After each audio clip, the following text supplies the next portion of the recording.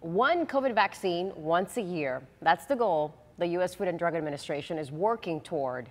As of last week, CDC data shows only 20% of people vaccinated have received an updated booster.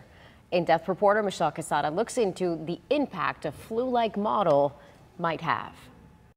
The COVID vaccine schedule can be confusing for anyone, especially parents vaccinating their children for the first time. Do you get the primary series? Do you get the bivalent booster? The FDA is working on a solution. Yeah, she loves this one. In the first year of her daughter Olivia's life, this mom had to make many vaccine decisions, like whether to get her vaccinated for COVID. It doesn't make sense to get shot after shot after shot. There's a lot of information that would make any parent skeptical. It can be overwhelming, having to start with the primary series, then a bivalent booster. That's primarily why the U.S. Food and Drug Administration is trying to change the COVID-19 vaccine model. I think they're going to say today is, why don't we just make this a once-a-year booster like we get with the flu?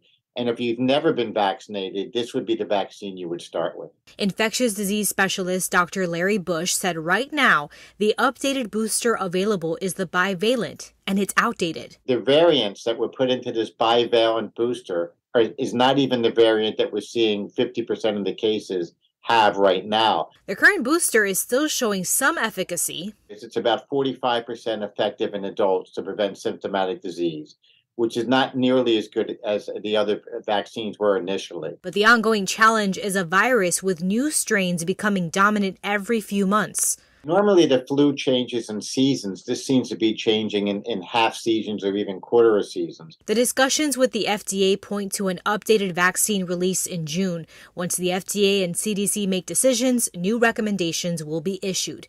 Michelle Quesada, WPTV News Channel 5.